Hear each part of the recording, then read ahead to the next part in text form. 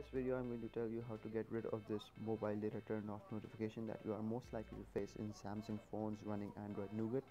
So this is the Samsung Galaxy S7 AT&T, and I started to have this problem as soon as I upgraded to Android Nougat. So as you can see, the notification just doesn't go away, it doesn't slide away, and it's really annoying. I don't want it. I don't use mobile data all the time, especially at home, so it bothers me a lot.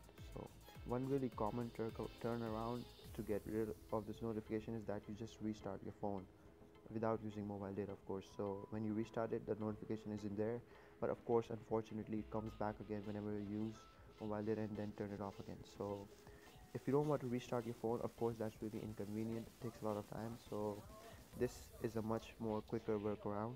You just press and hold on this notification and you get to this screen, and then you tap on phone, and from here what you do is you simply force stop the app. Now you shall be wondering, if you force stop the phone app, you will not be able to use the dialer or receive calls, but you don't have to worry about that. I have tested it, and it does not do anything of that sort. You are able to receive calls or use the dialer, so you don't have to worry about it.